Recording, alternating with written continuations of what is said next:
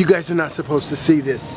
This is like cheap food. I mean, I've got my Rockstar, my potato chips, my bite-sized sneakers, and oh, who can resist M&Ms? Are you kidding me? Hey guys, it's me, Ron Williams. Welcome back to the Ron Williams YouTube channel. I was asked a question, and that question is this. Are you a proponent of cheap meals or cheap food? Well, hey, my wife took me to the store, and I'm looking around for foods, and this is dietitian's choice, meaning it's extremely, extremely healthy. So, am I a proponent of foods that are not good for you? Wow. Let's talk about that. One thing about cheating, I think it's very, very important. Cheating is a mentality. Cheating is a thought process. I always say cheating is doing something that you're not supposed to do, and I don't make a habit of cheating. I do not cheat because I believe if you cheat in one area, it's easy to transfer over into other areas. So when it comes to eating, when it comes to meals, if it is allowed or allotted, it's not cheating. So maybe once or twice a year, I'll have my wife cook something for me that most people would call cheating, but I say it's allowed, so it's not cheating.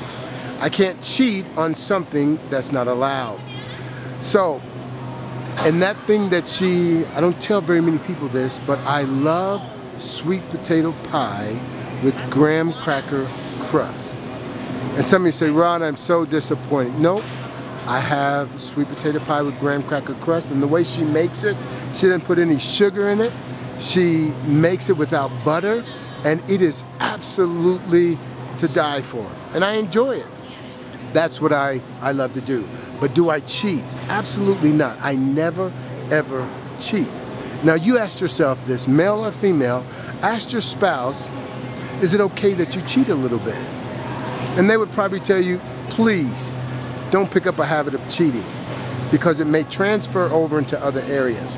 I absolutely don't cheat, and what you saw, it looked like I was sneaking and doing something that I wasn't supposed to do. I live a life that's open before everybody.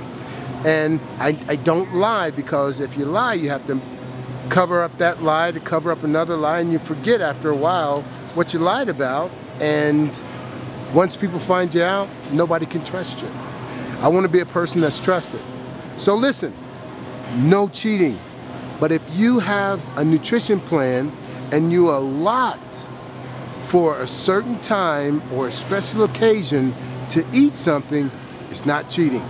It's allowed. God bless you. Until next time. What you want, what you want.